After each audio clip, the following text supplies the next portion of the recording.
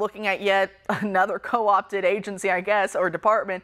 This time it's the DOD and their Office of the Inspector General. They put out a report and you were covering it. And it's interesting on their social media. You can see there on the screen just yesterday, actually, they write, due to limitations in the DOD's tracking systems, the full extent of DOD funds provided to Chinese research laboratories for research related to enhancement of pathogens, a pandemic potential, is unknown. So the same agencies that know everything about you and I, basically who we vote for, what we say online, but these same agencies don't know where all the money's going to these foreign countries for pathogen research. Explain for us what's going on.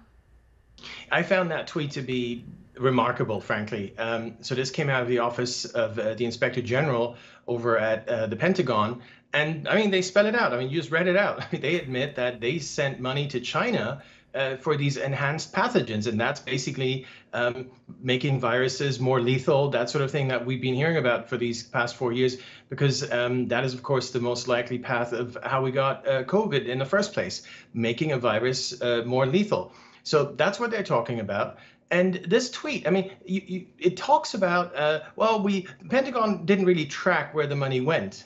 Well, the much bigger question is, well, why was the money sent to China to do this stuff in the first place? I know, talk about pathogens, deadly viruses, deadly bacteria, microorganisms, in other words, and they just go, yeah, we're funding stuff and we don't even know what that stuff is. It's just, here's some money.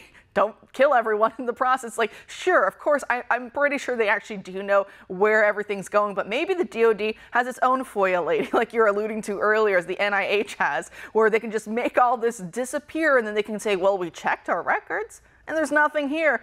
Oh, well. I mean, isn't it strange that we're getting this report after the other week Fauci was before Congress again, and as you and others were rightly pointing out, even a lot of the Republicans on the committee, they didn't press him about his contacts with Chinese military scientists.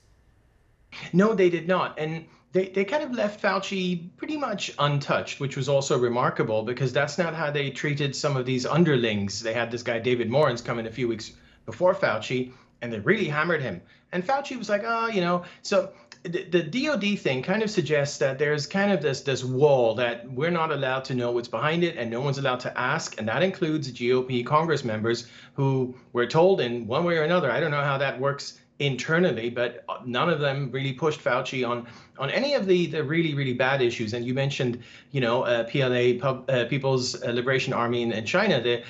One of their chief scientists who was involved with exactly the sort of research that led to COVID, well, he fell off a roof at the Wuhan lab shortly after COVID started, which was always highly suspicious, that whole episode.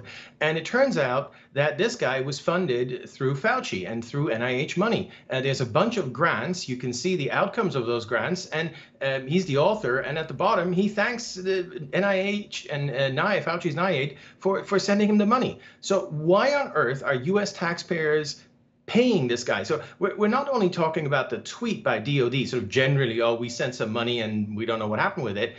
We're talking very specifically, a very specific guy, Zhao Yuzhen over there in China, the guy who's now dead, who got money from the NIH, perhaps DOD as well, we don't know, no transparency there. And he was involved, he was a PLA scientist. I mean, this is a fact. So, and he was involved in making these viruses. So I think I mean, all of this is terrible, but I think the overall picture that emerges is one that kind of explains to us this cover-up, the COVID origin cover-up, because I guess a lot of your viewers, myself as well, have been asking for so long, why cover it up? The Chinese made a virus. Okay, let's talk about it. And I think we're getting kind of closer to the answer here.